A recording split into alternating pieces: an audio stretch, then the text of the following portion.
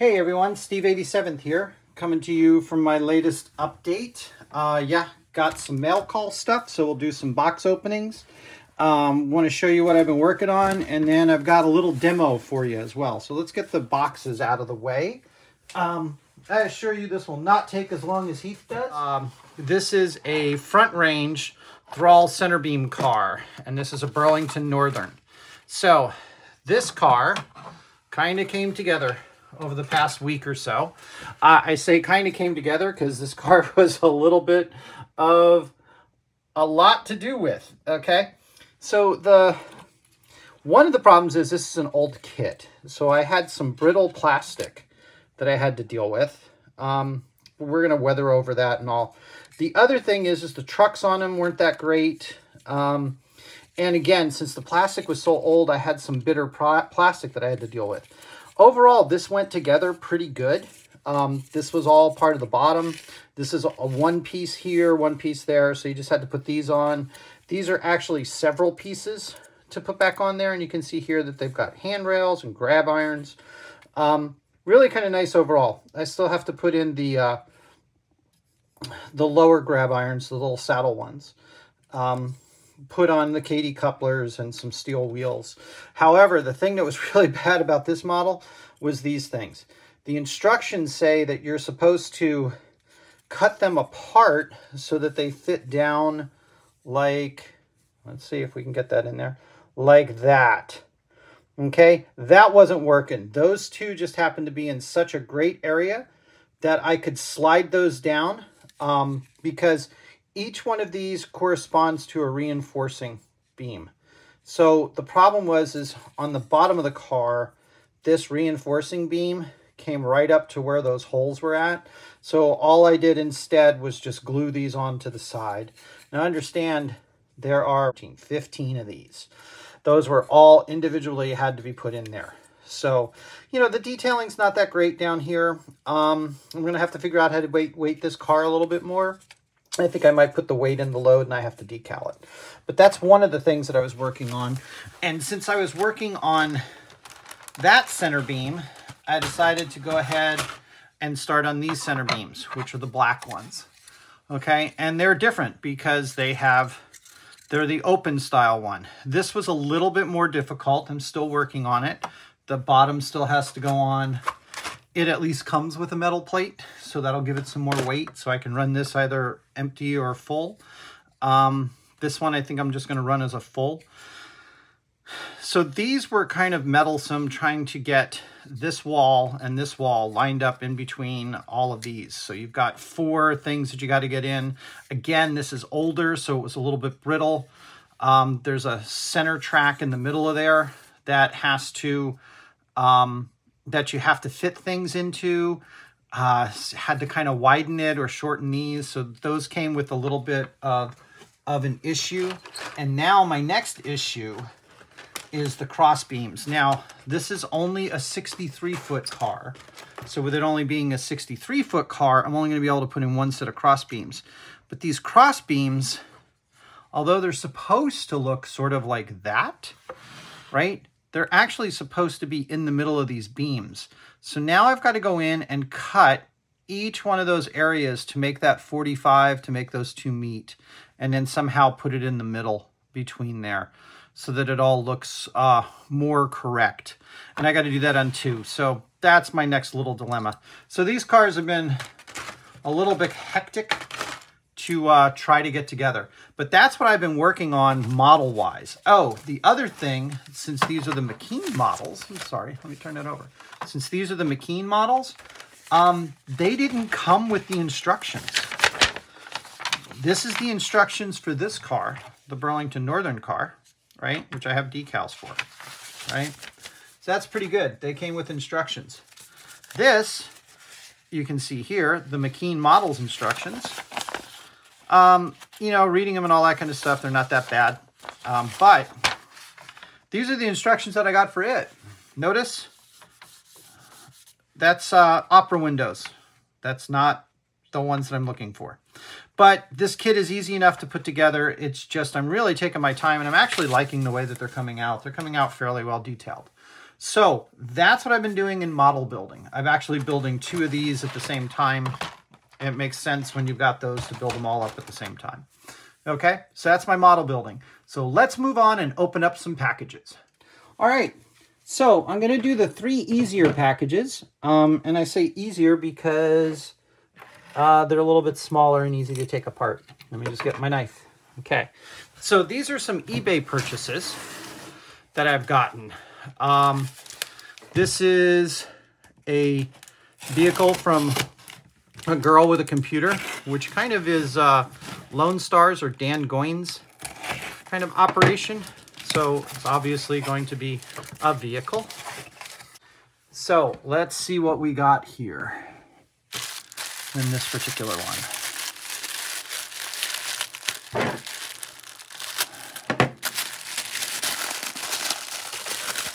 So as you guys know, I also collect a lot of HO vehicles. Oh yes, so this was a win for variable Bush police cars, which came out pretty nice. So this will be neat. So I got 2 law enforcement police cars. All right, you guys have seen those before. I got another fire department chief car, which that'll be good. Could always use more fire chiefs. And a second fire chief car. So this gives me a couple of police cars and a couple of fire chiefs that I can use and do some things with. It's kind of nice. It's got the push bar. This is the DWI enforcement. So a couple of nice police cars that can go into a town. Because a lot of people forget that, you know, all the towns have police. Not everyone has just one type of car. Okay, so this one is from Kansas. And again, I bought this, but I don't remember what it was that I got. I have it down in my phone. I always keep track of all of my stuff, knowing that sometime it's going to come in. But work has been so stressful these last couple of weeks that it has just been really tough for me mentally to do anything. Okay, so this is this one, right? So this is kind of a cool car. Again, since I do military emergency vehicles and all, we'll kind of take this out of the package. This is from Germany, Schucker, I believe. But it is a German command vehicle, fire command vehicle. Okay, that's not coming out easier. But if you look at it, right, it's your basic RV, right? It's a Heimer RV. Oh, that's cool. It's even got sunroofs and stuff like that. And it has what looks like to be a little bit of an interior. So I'm going to repurpose this, and instead of 112 like everybody else in the world has, I'm going to, you know, change up some of these things, probably give it a new paint job and all that, and then use it as a resting vehicle or a command vehicle for 187 scale HO trucks. So that was kind of nice. I hadn't seen one of these before. It's a really nice heavy model. So that'll be kind of a nice little RV to change into a fire truck. Okay. So I have 2 big boxes here. This first box is from Yankee Dabbler. Okay. Yeah, it's pretty big. I think I went on a buying spree when I got this year's bonus. So let's see what we got in here. Again, my brain is kind of off on what I got. Okay, so let's get the box out of the way.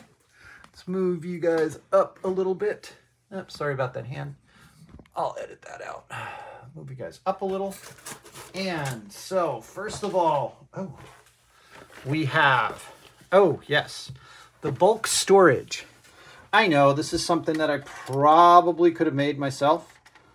Trying to get the glare off of there.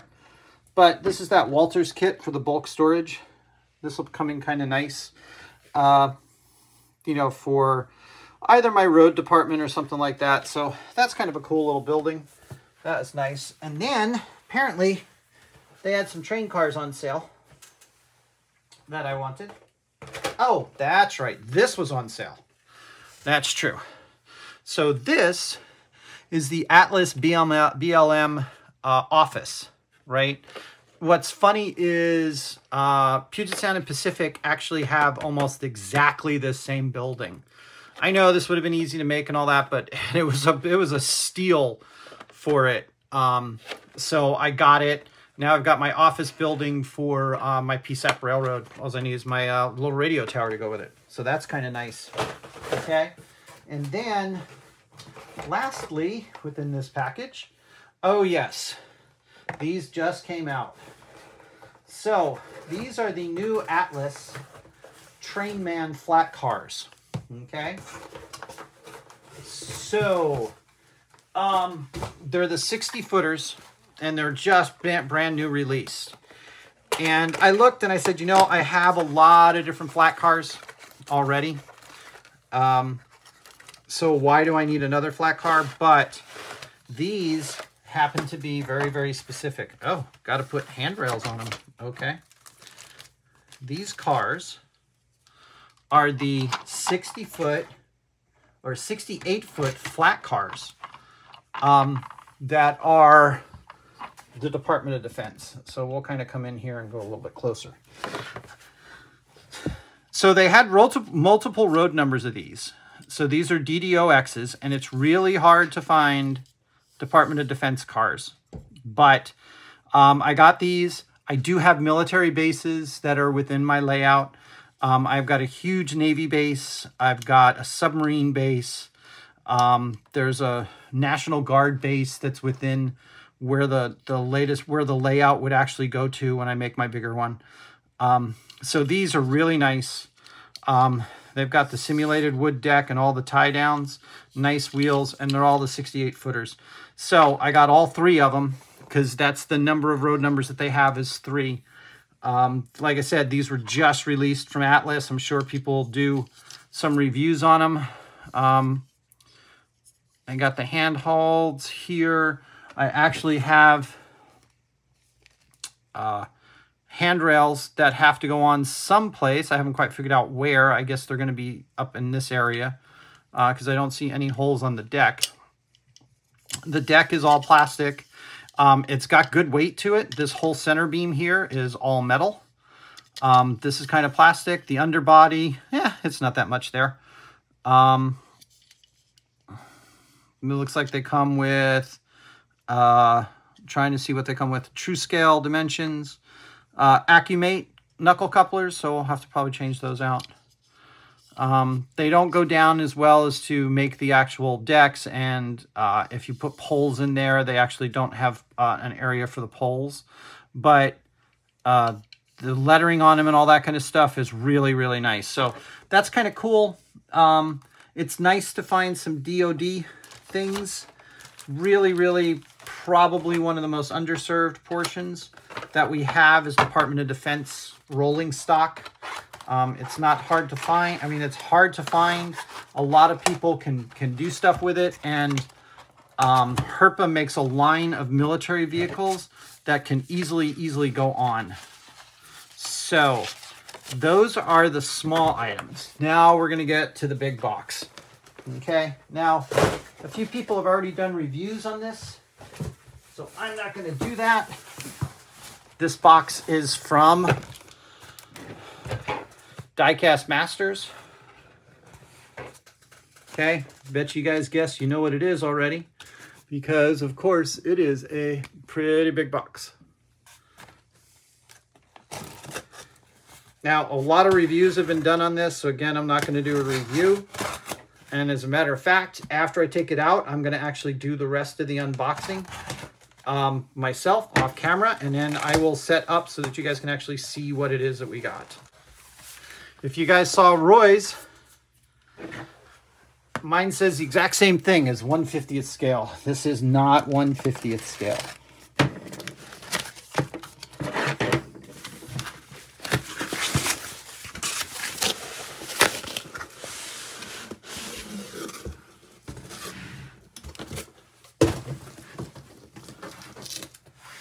So, as everybody I'm sure has seen, and I know Artie wants to come to my house now, but I got the 660 die-cast mining shovel. Okay, a lot of people have done reviews on this. Roy did a really good job on his review, so go to his channel, ContainerMan68, and you can go through the unboxing with him. But we're going to go and show you how big this monster actually is. Okay, so hold on and we'll be back in a few minutes. Okay, so I'm back. So I was able to take it out of the box. As Roy said, this has real steel legs. There's a lot of pieces on this. The movement's pretty good. They are a little stiff, but that's expected. Can turn the angle around. I know you guys are getting a nice top view. You've seen the side view of this. This opens up. That's kind of nice. Okay. Now, there was kind of a question of how heavy is this thing? Because it is a very, very heavy model. So, oops. Of course, the thing turned off just as I was getting ready to put it on. Let's go in ounces, pounds and ounces.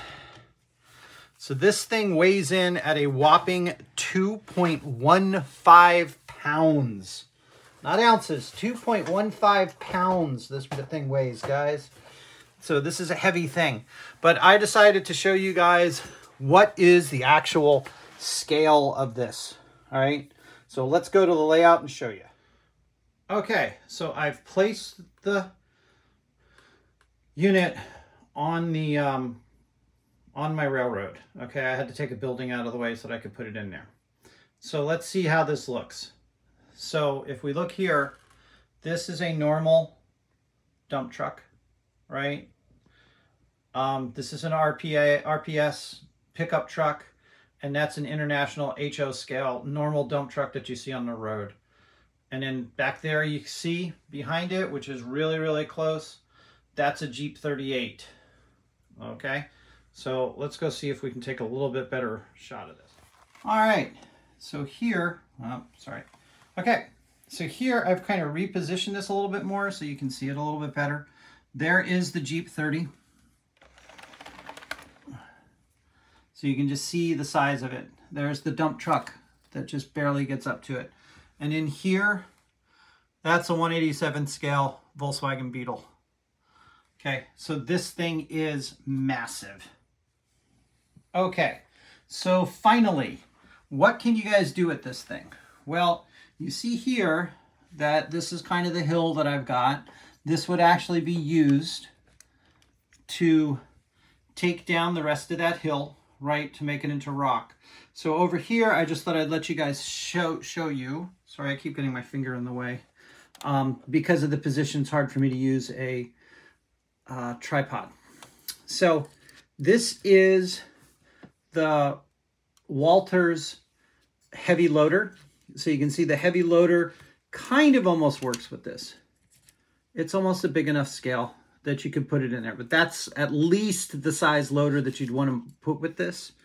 Over here, we have a Norscot 772 off-road dump truck, which again is fairly well dwarfed, but could probably take 2 to 3 buckets of this. And then finally, this is the Terex off-road truck that you can get from Walters as well, and put that together. So this one, I mean, these two don't look too bad with it, especially if they're going to be short-run trucks or something. That would be kind of a nice way to go. So you can use stuff that's out there already. There is one truck, there is a mining truck that's out there, but it's like $200 or $300 by Custom Craft Modelers or whatever. That's the all brass Caterpillar ones. But you can see you can actually put this on your layout. There are some available items out there that you can use with it so that it doesn't look so undaunting. So, because I know a lot of people have saw it and they've seen the reviews, that there hasn't been a review next to anything that made any sense. Okay, so massive machine, really cool, finely detailed. It's going to fit in for what I need it for, but I'll have to get some bigger trucks at some point in time. Okay, this is Steve87 saying thanks for watching.